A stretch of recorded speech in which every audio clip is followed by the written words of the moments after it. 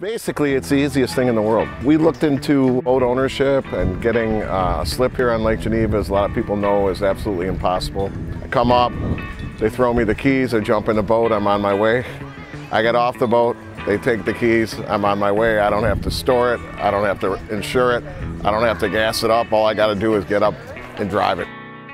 I would absolutely recommend Boat Club.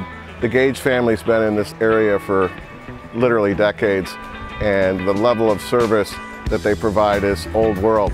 The kids, for lack of a better word, that work the docks and the boats always call me Mr. Snyder, which I don't particularly ask them to do, but they're so polite that they're trained to do it that way.